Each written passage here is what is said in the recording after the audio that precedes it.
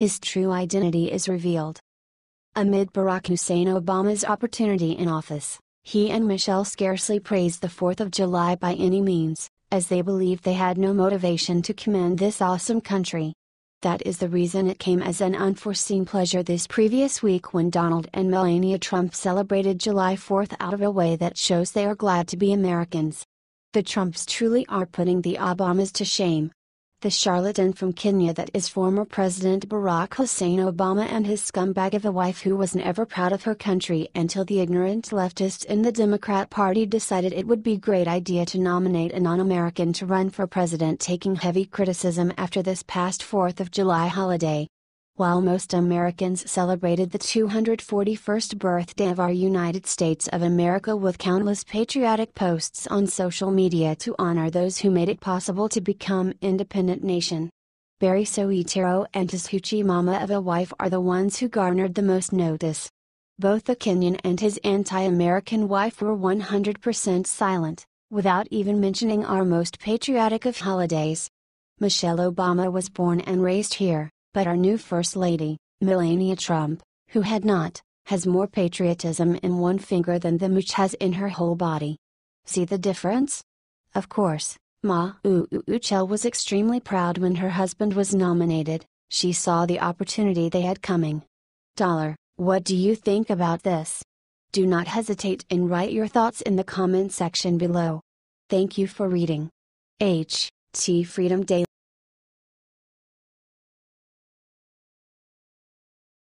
Caught. It's over for her.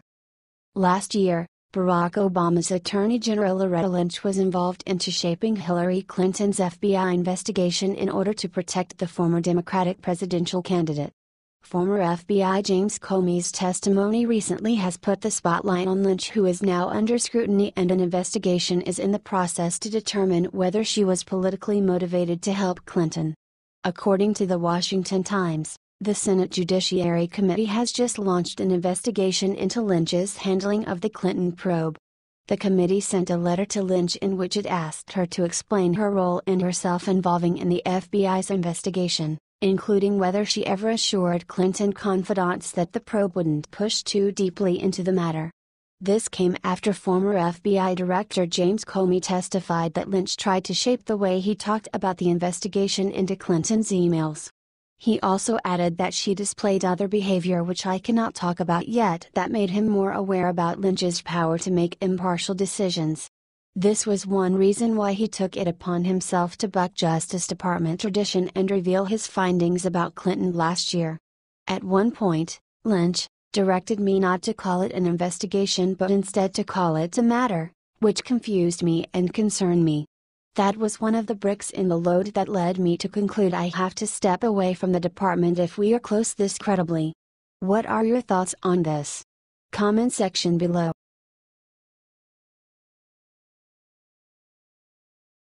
Just now, the internet sent into a full-blown frenzy. Mad Dog Mattis.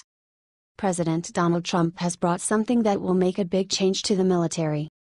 After having to deal with administration that didn't seem to have respect for it, that dictated to it or seemed to consider it a cast-off not worthy of attention, the military now has an administration that truly respects it and wants to give it its head to be able to achieve the military goals of the United States. And as usual, the liberal media isn't quite happy about this. Liberals are the ones who are as frightened of use of the military just as the previous administration of Obama was. The Washington Post was upset yesterday that Mattis is annihilating the terrorists so effectively. A military policy run solely by the Pentagon creates confusion, writes the Post. The left is upset, and one of these reasons is that having a warrior in charge of fighting a war shows how incompetent and incapable the Obama administration was. The greatness of the concept is that it actually allows the military to do the job that it was trained to do. Also, its reliance is placed upon those who actually know what they are talking about. A principal part of that change, in addition to Trump, is U.S. retired General and Secretary of Defense, James Mattis. Regarding the policy against ISIS, Mattis changed it from one of attrition to one of annihilation. Recently on a Sunday talk show, Mattis stated, "We're not the perfect guys, but we are the good guys." And so we're doing what we can. Mattis also declared Manchester's tragic loss underscores the purpose of your years of study and training at this elite school. We must never permit murderers to define our time or warp our sense of normal. This is not normal. While speaking to the graduating cadets of the U.S. Military Academy at West Point last month, Mattis said the aim was to take ISIS out where they were in the Middle East, to not allow them to return to wherever they came from. The general said, "We have already shifted from attrition tactics, where we shove them from one position to another in Iraq and Syria, to annihilation tactics where we surround them. Our intention is that the foreign fighters do not survive the fight to return home to North Africa, to Europe, to America, to Asia, to Africa. We're not going to allow them to do so. We're going to stop them there and take apart the caliphate." Mattis is concentrated on his job to annihilate the enemy. He doesn't believe in providing jobs or worrying about whether or not we will offend people whose primary goal is to kill us. Trump lets him do his job, and he does his job.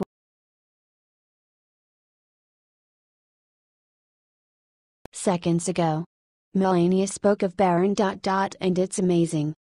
On Friday, First Lady Melania Trump and Donald Trump were interviewed 2 weeks ago on Fox and Friends, and they were too keen updating with some great news. Loves it, yes, all settled. He loves it here. Melania and Barron are definitely enjoying their new home, but Barron's already been having some fun. According to the New York Post, 1 month before they moved in, Barron got to take his whole 5th grade class of 80 students on a tour of the White House, where they had lunch and President Trump talked to them about being the best you could be for your country. The interviewer then asked Melania if she's been missing New York City, where her and Barron had been living as he finished up the school year. The First Lady answered, "Not really. I'm so busy, and we are doing so many great stuff, so it's really special place. We love it here. And we love to hear that. What's your thoughts on this? Comment section below."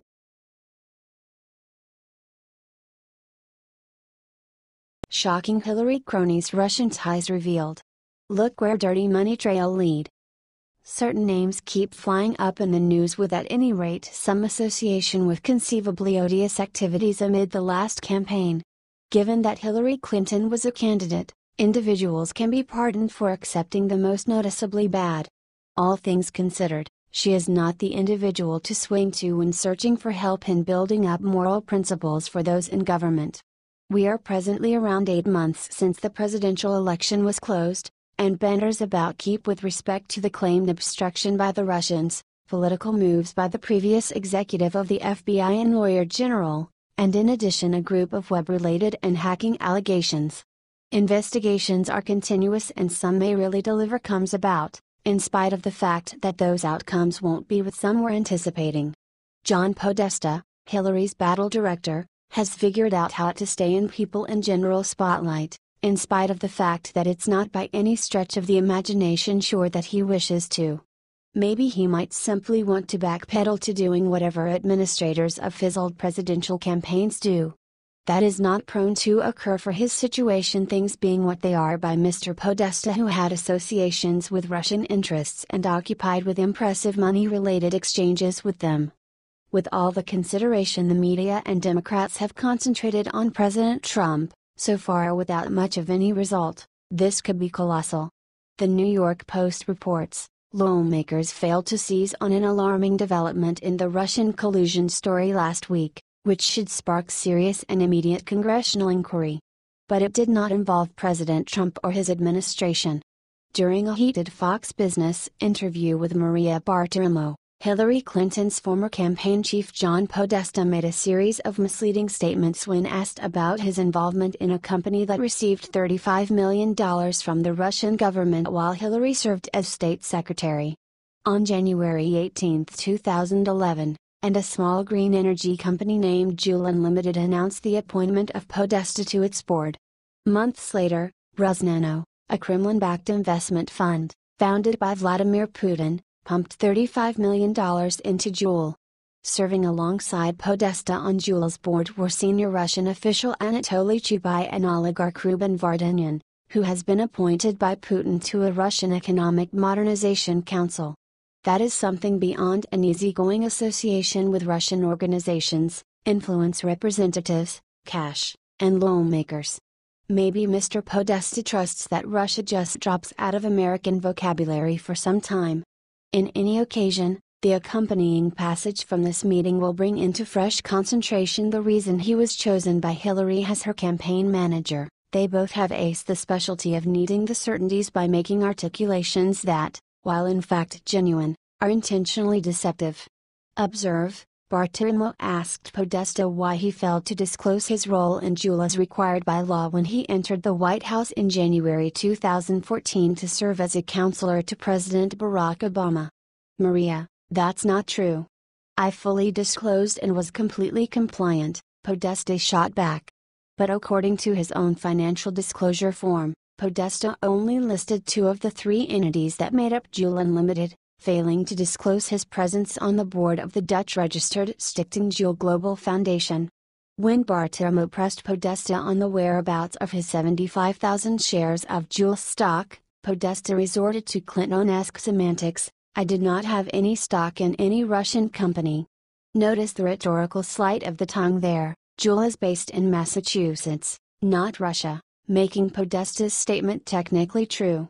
Podesta added, "And by the way, I divested before I went into the White House." This gets a mess more tangled than we can ever cover here, so how about we get to the primary concern?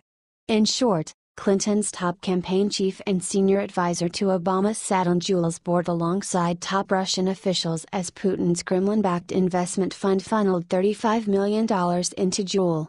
No one looking at the Podesta fact pattern can claim to care about rooting out Russian collusion and not rigorously investigating the tangle of relationships.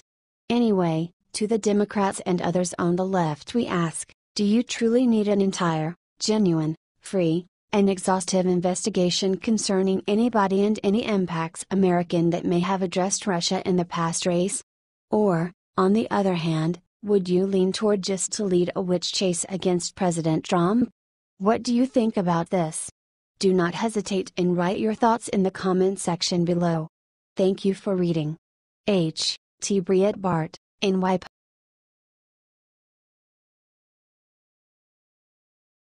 Game changer: President Trump just made breaking announcement about the border wall, Mexico furious. You truly need to hand it to the leftist media. They are totally limited, focused, concentrated on Mexico and the border wall.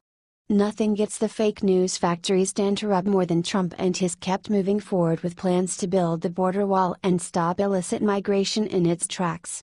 One of the least demanding approaches to realize that the border wall will do precisely what its backers say it will do is to simply tune into the liberal grapples and their steady whimpering about how this divider will be incapable, excessively costly, and will do only separate relatives from their friends and family. It is really one of the uncommon circumstances that you'll hear a liberal whining about an excess of cash being spent. At the G20 conference, Trump met interestingly with Mexican President Peña Nieto and they talked about NAFTA, exchange, and the border wall. Whenever Trump and Nieto were strategically placed at their mix for the public interview, one of the primary inquiries out of the mouth of the press was, "Mr. Trump, are you still insisting that Mexico pays for the wall?" Trump's answer was unequivocal. Absolutely. Independent Journal Review: after the meeting, Trump and President Peña Nieto held a short press event where Trump was asked, "Mr. Trump, do you still want Mexico to pay for the wall?" The president responded, "Absolutely." The event ended shortly after that. Trump and Peña Nieto were meeting in Germany at the G20 summit happening today. Trump said that during the meeting the two leaders discussed trade policy, specifically NAFTA renegotiations. The president said they made a very good progress. Peña Nieto also mentioned NAFTA, saying, "I'm sure this will help us to continue a great flowing dialogue that will allow for the negotiations of NAFTA." A standout amongst the most stunning things about this border wall business is that a majority of Americans trust that it must be constructed and that, regardless of the possibility that the legislature chooses that the expenses may be restrictive, citizens have respected a chance to pay for the wall regardless of the possibility that it implies private donations. That is the means by which extraordinary this level-headed discussion is, and just demonstrates that as much as the liberal press drives you by the nose to trust that most Americans are against his structure, it's recently not upheld. A significant part of the exit surveying a year ago demonstrated that the issues on which Donald Trump stood were the positions that got him choose. With respect to the leader of Mexico, there's truly very little he can do to abstain from paying for this wall. At the point when all is said and done, the renegotiations with both Mexico and Canada on this loathsome North Atlantic Free Trade Agreement will be intended for evening the odds amongst us and them. Some portion of that leveling will be the appended reminder that guarantees that Mexico takes care of everything for the wall. What do you think about this? Do not hesitate and write your thoughts in the comment section below. Thank you for reading. H.T. Independent Journal.